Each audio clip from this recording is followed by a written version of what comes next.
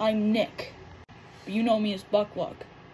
And in today's video, we're going to see every bit of lure I have, everything in my fishing bag, my tackle box, all that stuff. So let's get into the video. First things first, everything in the mystery tackle box. I've already opened the box, I just put some lures in the box. So let's see what we got in here. Oops. Let's see everything in the box. First, let's get rid of the box. We'll go from soft baits to hard baits. So we got these big bite baits, purple and black baits. I'm not a big fan of the squid baits, but I mean, it came in a mystery tackle box, so must be decent, I guess. Carl's mystery tackle box branded lizards. These have scent. I really like lizards. I also really like scented plastics, so yeah. A singular circle hook. A Guggen crankbait. I love crankbaits, so yeah. It's like in a shad colorway, so I don't know how well that's gonna work here in New York, but I got this bait, which I'm gonna use for walleye trolling. It's basically the only reason I bought this thing. It's probably the only reason I'm gonna use this thing. A jerk bait here, pretty random little jerk bait. This jig came in a mystery tackle box. And that's everything in the mystery tackle box. And here we got this big thing of soft plastic worms, and I have a few jigs in here, which I gotta take out and put into other containers. So, okay, why does this have a worm on it? So yeah, that's that. Now let's get into the main tackle bag, which is huge. Let's get into it.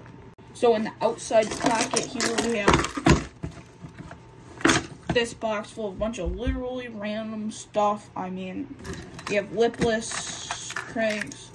We got lipless cranks, a really expensive crank, which I don't even know is in this box.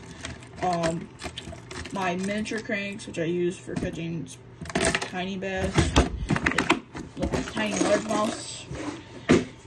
That's everything in that box. Now in the front bag pockets here, we got nothing in the first one. There, nothing in that first one. But in the second one, we got a bunch of different tools. We got this, which we use to grab walleye and different pikes and all that kind of stuff. I don't use that often. Most of the time I just gill them. An old styled scale. Bubbler here. Got a little bubbler. Change batteries. So, yeah, bubbler. And I don't know why, but a bottle cap opener. Now inside, we have some more circle hooks, which I use all the time. Now this box has stuff for catfish, and all my other smaller baits, which I use for like bluegill, small bass, panfish, those kind of things. Crappie, those kind of things. You know what I'm saying. So we got a bunch of little tungsten weights all over the place. Some magic bait. Oh my gosh, it stinks, man. Ugh. Magic bait, which stinks like very bad. Bunch of hooks for the magic bait. I'm gonna try to get through all the baits in here really quickly because it stinks. Mini jerk bait. We have 3 mini jerk baits. 2 grasshoppers. This stinks. Another mini crank, which you saw in the beginning. A tiny little jitterbug. Hopper, toppler, hula hopper, jerk bait, tiny little things. Yeah, you get the point. And oh my gosh, that thing stinks. Holy crud, that's stinky. This next one shouldn't be as stinky, considering there's nothing stinky in it. Opened. We have this deep diving jerk bait here, which as you're gonna see, I really like my jerk baits, as you're gonna see in this video. So we have some spinners, 2 different kinds of basic spinners, no real face on them. They're really cheap. I bought them cheap because I forgot to bring this box, so I brought those. I forgot to bring this box full of my spinners. This spinner I've had forever. I caught my first pike on this one, actually. And, yeah, really cool spinner. My really big spinner, right here. caught a 6-pounder on this bad boy. Yeah, that was pretty cool. This little tiny cheap hula hopper. I bought a Chinese pack for a joke, and I got a bunch of little cheap baits out of that. And this is pretty much the only one I've ever caught a fish on. Another jerk bait. This one I've caught a few bass on this summer. Last summer, I mean. Nothing really special with this guy.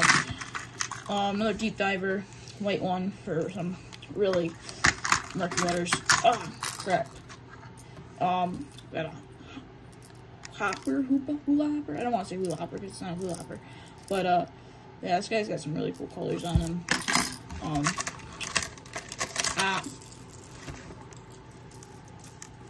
Okay, that's great. You know, I love it when I get two things stuck together here. Okay, they're separated. So we have this spinning bait here with the propellers, little propeller bait.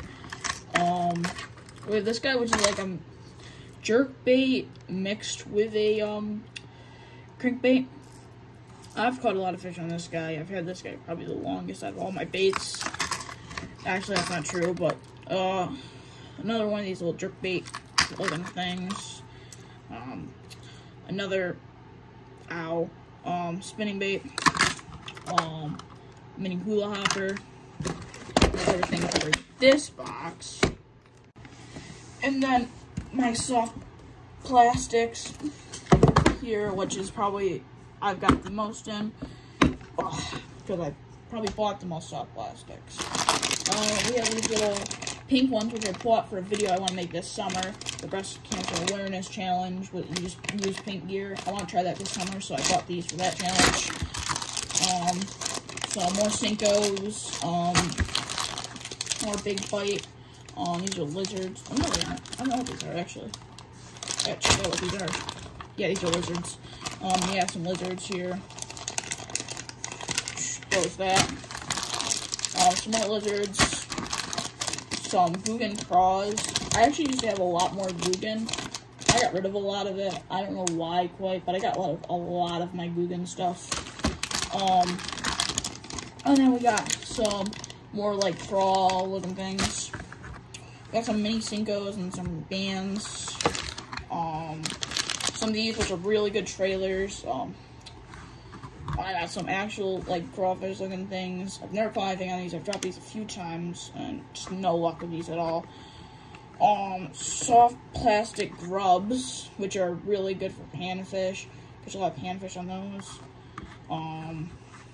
Little soft plastic flies. Swim baits. These were actually from a local company. I went up to Canada, and I bought these from a local company. And these are pretty cool. I have a lot of those. I have these swim baits, which are really nice. These were my first, like, actual swim baits I bought. And that's everything in, like, all these little clear boxes, but I have a lot more that I'm going to show you right in a second. Reaching into the bottom of the bag, I got some Zoom little tailed Senko things. That's the best way to describe those. And the rest I have to unhook from the bottom of the bag. Now I have this topwater bait, which, you guys can see what it looks like. It is a topwater sunfish. It's supposed to look like it's dead or dying. It sits on the top and comes up, grabs it. This one I've been using a lot over the summer. I had a little bit of luck with it. Didn't catch much big on it, but I don't know. I'm not sure if I really like that bait or not, but I have it. A trout jerk bait. I just noticed I am missing a box out of my bag because all my topwaters are gone. And like half of my crankbaits. Including 2 very expensive crankbaits. But on to the next stuff in the bag, shall we? Line. And lots of it. Walmart was having a deal. You know, your boy couldn't pass that up. We got some 12-pound. We got some 14-pound, 6-pound, and 10-pound. Most of the time I use 10-pound, but, you know, if I'm going for walleye or pike, I'll upgrade to 14. Use clear and green clear. I only use braid if I'm throwing topwater. We got some Googan baits, more. These are the lunker logs or whatever. And this fishing multi-tool, which I'm going to show you guys because I think it's really cool. We have a liner, put the line there, and then you spool it up. You have your measuring tape. You've got a fillet. Well, yeah, actually, these are scissors. These are the scissors. You got some scissors you can cut your line with. You've got a set of fillet knives. I can't get the other one up, but you get the point. And a flashlight. You can see there, I can't get that open. And the coolest part is it's also got a scale on it. I wouldn't really trust this scale. I'd probably use my other scale because I used to have one of these. I caught a really big fish. We're still assuming it's about 8 pounds because the scale said it was 3, but the scale was all rusted out. However, the fish was about this big, so it was a pretty big fish. So there was no real way to say it was 3 pounds. The scale was all rusted out and it was this exact style. So I'll probably use the other scale. This one, which I'm pretty sure is more reliable. So yeah, let's just count how much it says my fourth weighs. So 25. And this one counts it as 11. So they're not the same. So I trust the other one a little bit more. Another jerkbait. This one looks like a sunfish and a magazine, because sometimes you never know when you're trailing. You have to wait there and sit a while. So might as well have something to read, you know? And if you want to see me do all my ice fishing gear, get this video to 10 likes and we will do that. Or just comment down below. Now let's get everything back in the bag. It's my life. Lazy. It's my life. I got dirty. It's my life. I want shopping. It's my life. I need money. Yeah.